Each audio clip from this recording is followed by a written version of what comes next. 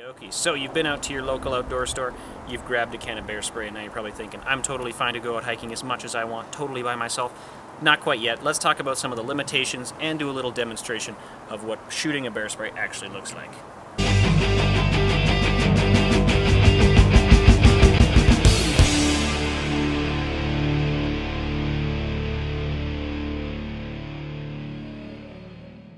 Alrighty, first and foremost, the most obvious limitation with a can of bear spray is its range.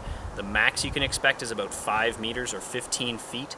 But if the wind's going to the left or to the right, you can expect a reduction closer to 3 meters. If the wind's coming towards you, you are going to have a heck of a horrible time. About 20 minutes of coughing later, you'll find it'll be okay. Please learn from my terrible, terrible experience that you're about to see. Okay, so we're here at some campground and we just sprayed some bear spray. It wasn't me, Griffin! Everyone is not doing well. The bear spray blew in the air. Griffin's doing shit. Connor's doing shit. Will's doing shit. The air tastes like Tabasco sauce right now. Alright, so the next limitation to be aware of with your bear spray is how long it's going to last.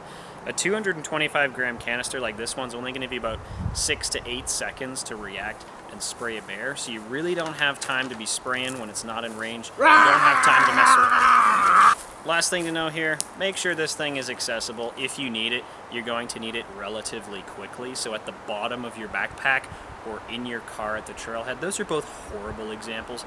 Keep it in a properly made bear spray harness, or what I like to do personally, I just stick it right in my pocket.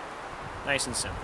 So now what you've all been waiting for, actually spraying your bear spray, is as simple as pulling it out, in my case out of my pocket, taking off this safety clip right here, and then you aim at your target, click that button.